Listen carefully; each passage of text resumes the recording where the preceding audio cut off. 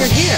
Today we have a company that has been attending and coming to TVOT for a long time, and someone like Philip Smolin is the Chief Strategy Officer here on my side, who's been in the industry for a long time. And so just want to welcome you to the show, Philip.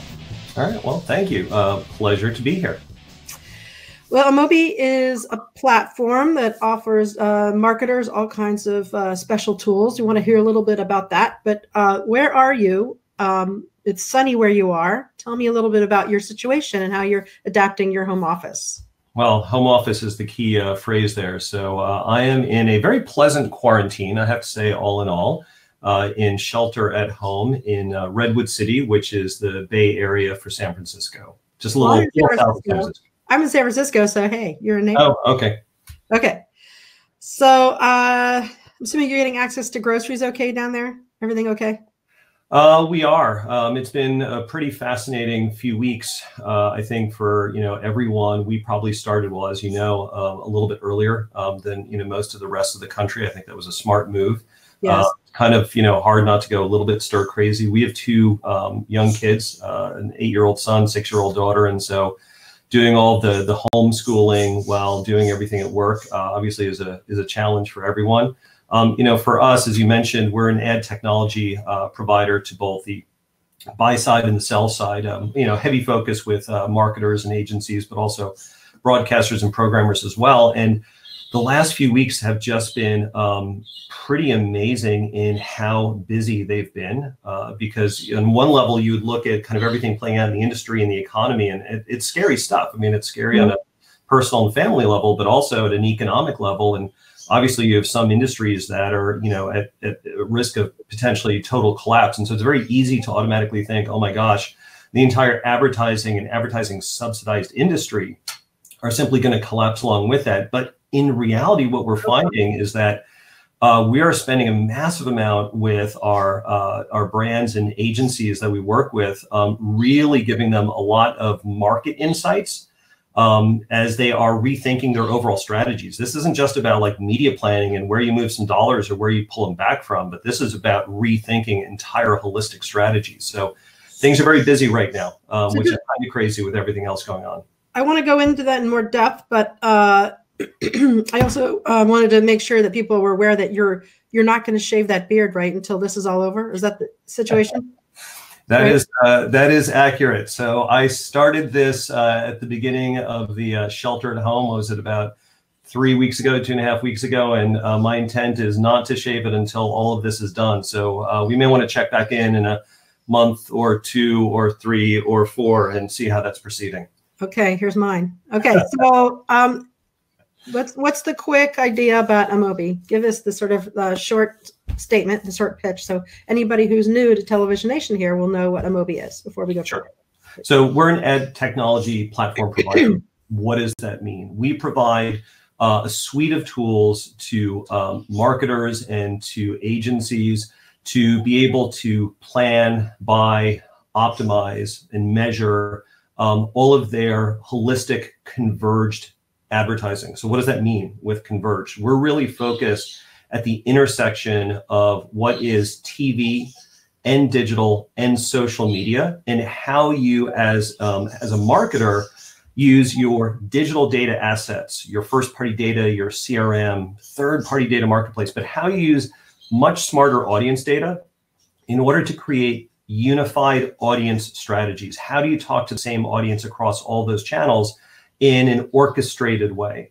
And that goes from linear television into connected television, online video, display, mobile formats, and over into social.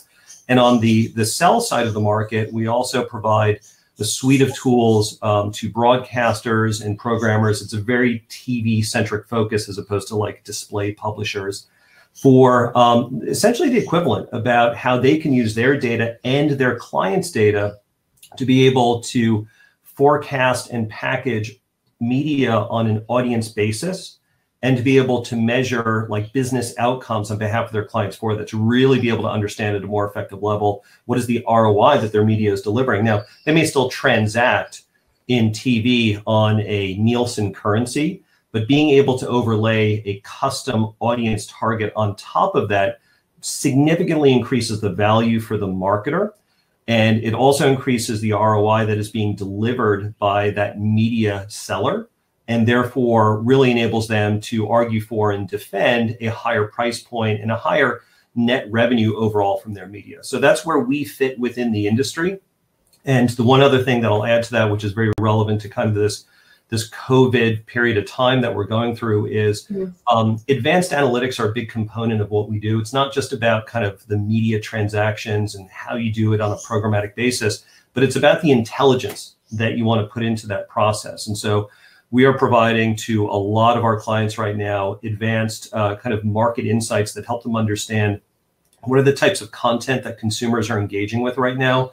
What is that content discussing? What is the sentiment of it? How does it relate to their brands? And these are all insights that ultimately inform what their messaging strategy should be, as well as their media buying and media optimization strategies. So I know you have some statistics or some numbers to talk to us about how you guys are advising your clients. Is that correct? About this challenging atmosphere? Because that is the thing. I mean, it puts digital marketers in a serious position to enable the advertising community to flourish and support other businesses. And, we need to drive the money around, circulate, right? So tell me a little bit about how you're advising your clients, or what you know. Sure. So why don't I pull up, let me share my screen with you, and I'll give you an example or two that we can take a look at. So hang on one second while I turn this on. We're going to share some birds in the background. I can hear that. Springtime. All right. I think I'm sharing the right one here. Okay, great. Okay. So do you see my screen now, Tracy? I do. Okay. Awesome. So what we do with part of our product set is an analytics tool set called Brand Intelligence. Brand Intelligence uses an anonymous audience panel. It's very large. It's a 50 million consumer panel on a global basis, where we have the opportunity to observe and analyze the type of content that they are browsing and reading about, and to be able to generate insights from that. So, at the very beginning, the very onset of kind of the epidemic and now pandemic, we began providing insights to our clients. Now, I'll share with you a few slides that are generic to an industry vertical, in this case, the quick serve restaurant vertical, the QSR vertical. In reality, for our clients, what we do is very bespoke analytics, okay? But the way to think about this is that if you're, the CMO or anyone in the marketing organization on behalf of a quick serve restaurant, or an agency of record for them, right now, you're looking at the COVID landscape wondering, like, oh my gosh, what should I do? And everybody, I think, at the very early days, first few days, had the same kind of knee-jerk reaction, which is COVID is bad.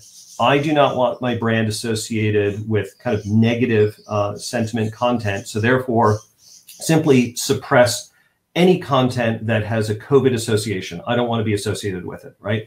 And that, unfortunately, has a very dangerous kind of side effect, which is right now, the single most important thing that everybody needs, all of us need as a society, is good journalism. We need good, accurate data, because good decisions come from good data. And we want people to be prepared and not to be panicked. But that comes from visibility, right? Visibility. I've heard that a lot, and that's what we're doing. We're trying to keep the industry visible, connected, and talking. You don't want to go dark, as I think Jane Clark recently said in an interview with us on our show, Televisionation. Yeah, absolutely. And I mean, certainly in a period of time, if you think back even just like 2 weeks ago, certainly 3 weeks ago, there was a lot more spin than there was data. And so it's very important for like high quality news and journalism to be supported. And so, coming back to kind of QSR, like all industry verticals had kind of this knee-jerk reaction of like, don't be associated with COVID-based content. But here's the thing. All the audiences that they want to reach, all the audiences that are their customers or their prospects, are reading that content. And of course, no surprise here, we all know that's simply an umbrella label. And there are lots of different sub-components, sub-conversations going on within COVID, right? So let's take a look at, what we have in, COVID-related content that is specifically focused on home delivery and food delivery related topics. And so what you'll see here in this bubble chart is that basically the size of the bubble is telling you how dominant a certain word or phrase is within the conversations that are occurring. This is across some social listening components, as well as what is, website, page information and things like that. And Philip, can you actually read those words off the screen in case it's blurry for some people because of bandwidth issues? Just tell us what are the bubbles we're looking at, if you don't mind. Sure. Please. So we're looking at this analysis. The size of the bubble is the dominance of a word or phrase within kind of this online content that people are reading about, that they're consuming.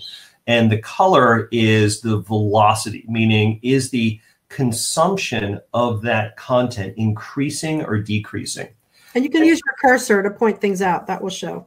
Great idea, right? So here we have kind of our scale that shows, hey, if something is bright red, it means it's really trending up in kind of like the internet content and how many people are consuming or reading about that content. So what we see here is that Postmates, which is, a delivery service, is one of the top trending sources of content that people are reading about. And what you'll see here is an example of one particular article. This is on HuffPost, titled, "Now You Don't Even Have to Touch Someone for Your Takeout or Food Delivery."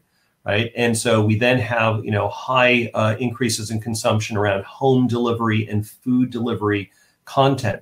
So what you see here are just trends in essentially the social conversation and the news consumption conversations that are going on. And what are the other red bubbles? Curbside pickup, kitchen, contactless, diners, your orders, outbreak. Some of the ones that are, decreasing a little bit are around, delivery fees and commission fees, right? So depending upon your brand and how you see yourself currently playing or you want to play within, the market right now, it's important to get a sense of like, what are people focused on? Because if you were a quick serve restaurant, you might go, oh, we do not want to be associated with any COVID content. But that would actually miss a really big opportunity, because what we see is there is a lot of content and conversation going on related to home delivery. So now here's something really interesting. Let's look at the next slide here. So this is a competitive landscape chart that is mapping out individual brands now within the context of all this content and these conversations for what is the consumption of the content and the brand and their association, this is the key thing, with delivery or curbside pickup. So what you're seeing here is that McDonald's is absolutely dominating the market. Within the media landscape, there are more articles and people reading those articles that are focused on McDonald's and their delivery or curbside pickup. I didn't even know they were delivering. I don't. Well, so here's the thing. Like you have to really kind of dive into the details to then start to look at things like sentiment analysis to understand whether the association is necessarily a positive or a negative. And if you're the McDonald's marketing team, and by the way, I'm speaking about them generically, I'm not speaking about them like as a client or anything that I know that they're doing or not doing. I'm simply using it as an illustrative example.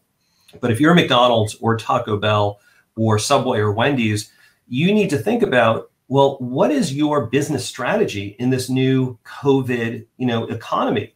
And so are you focused on curbside pickup? Are you introducing delivery services? And if you are, then this is actually the basis of what probably becomes a very important messaging and media planning strategy on your behalf. And right? You're able to pull all that from all your data. And then are you able to advise them the tasks they should pursue or the campaign they should pursue to get this message out across all of these platforms? I mean, that's what Amobee does, right? You pick this up and then you... Yes, so that's exactly right. So our goal with insights like these, and this is just an industry vertical snapshot. It's not tailored to a specific brand. For the brands that we work with and their agencies, we do very, very bespoke analyses that drill into very deep details around sentiment, and it gets into information around understanding what is, the geographic distributions, what are kind of the content distributions around websites and content areas, search terms, etc.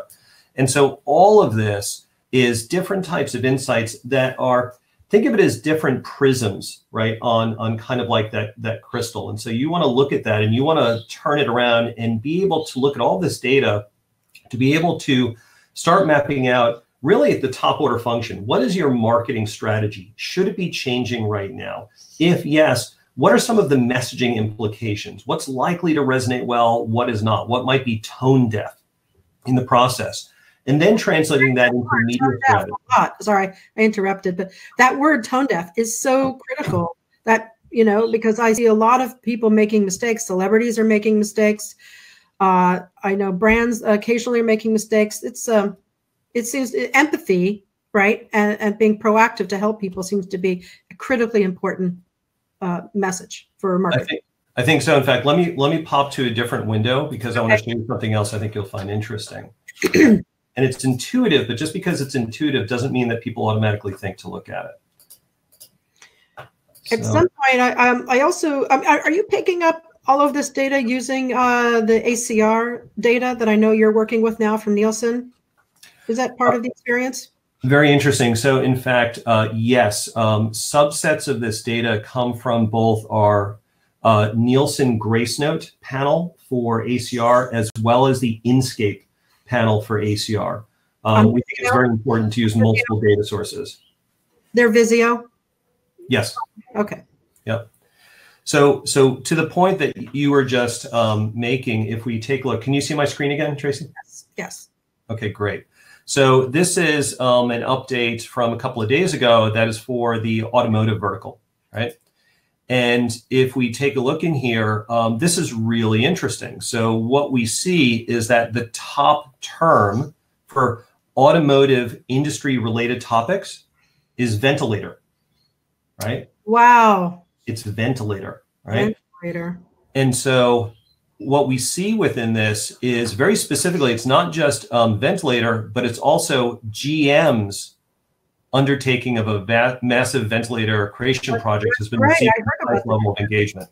Right? So now if you think about this, if you're a brand, right? Again, I'm not speaking on behalf of any of the brands, in the automotive vertical, but just put yourself in the position of the CMO, or the CMO's team. It's like, this is a big conversation about your brand. And so what voice do you want to have in that from both an earned media as well as a, paid media perspective? And so I'm not saying what GM should or should not be doing here, but I am pointing out that for any brand, all good decisions start with good data. And you want to get, that visibility into what's going on in the conversations within the industry. Now, if I flip on to another slide here for just a moment. Because I want to see what's on that previous slide and another time. I'm curious. But go ahead to your next slide. We can talk about it offline. Yep. So, we also have top associations around like car dealerships and, buying a car online. And what we see is actually there's still a lot of content being read about the car buying process, but not necessarily at dealerships. People are aware of dealerships as being kind of like, well, if I go onto a dealership lot, that's kind of, potentially risky.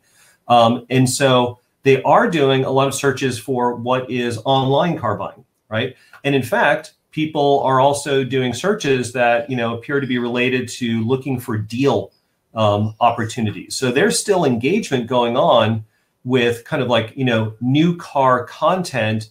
And let's see if there's a good highlight that was called out in here. But there's a lot of virus stuff mixed in there, very at the top and all the way through those numbers. It's thematically involved all the way through, but it goes back to the point of you can't, as a marketer, just look at COVID as this singular topic. You really need to deconstruct what it means into these very different conversations. Mm-hmm. And then look at, well, what about your audience within those conversations? What are they going to care about?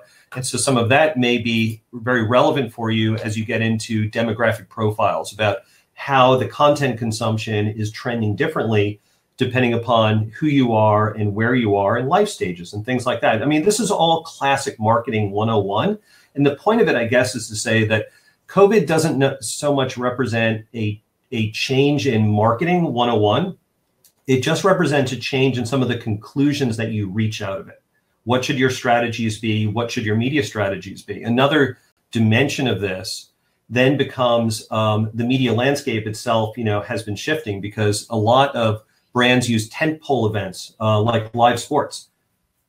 Those have gone away, right? For at least the next few months, probably longer, you do not have those tentpole events that you previously had entire annual media plans built around. And so what do you do about that? The audiences aren't gone. The audiences are still there. They're just there in different media now. And the environment that you're advertising in, that media experience that the consumer is viewing, is going to be different. How do you respond to that? How do you adapt to that? Not only that, I'm curious because, I know my daughter is on my computer using Zoom, or whatever, she's navigating things because I have a bigger screen than she does. I mean, the fragmentation has always been there now for a long time. We're well aware of all that, but now you've got more people in the house using the same devices, right? And it's complicated.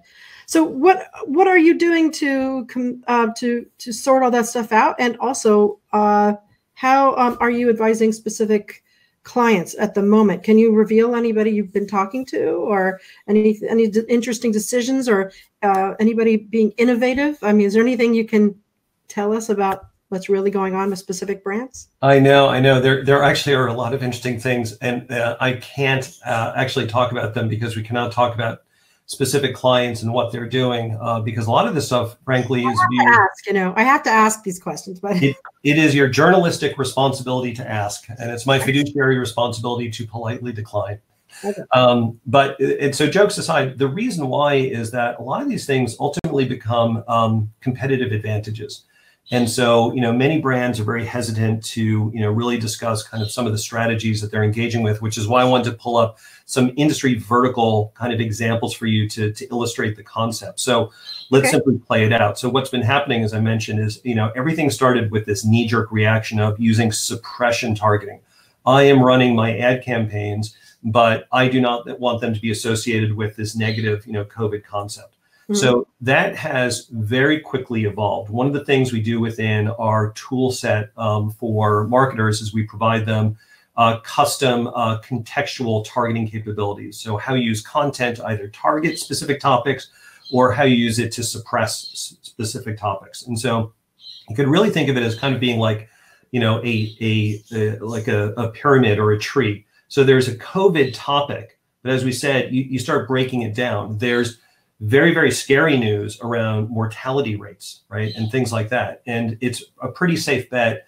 No one wants to be associated. Actually, I'm going to come back to this.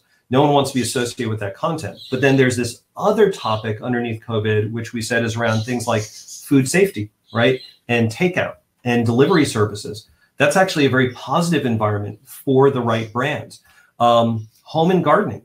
People are stuck at home. Well, guess what? It's a great time to be catching up on all of your gardening projects. It's springtime. And right? You know what? There is a lack of yeast available, that you can't get baking yeast anywhere, even from online distributors, from across the nation. And I think a lot of people are baking. That's another great topic for people to pursue, like baking. Yep. Anyway, that's just an observation. So what we have is insights that are specific to verticals, but more importantly, that are tailored to brands. The brands and their agency teams are utilizing that to rethink very tactical media strategies, but also using it to rethink, I should say, media tactics, but also using it to rethink marketing strategies, the stuff we already talked about. I don't need to repeat those. What happens from there is that cascades down into an evolution of what the media plans are, where media is being budgets are being allocated to, and that can be across linear TV plans, like I said, connected TV, online video, into all the digital formats, and where you need to move that budget around or how you optimize it for different audiences, for different contextual environments, based on the examples that we gave. Now, interestingly, one of the other things that we've been doing, and this this was very bottoms up within our company. This was conceived of by several people who were kind of like hands-on with our clients. But we launched very, very early, I think about 3 weeks ago at this point, an entire PSA program, so public service announcement program, to promote access, basically to bring information and promote linking through to the CDC.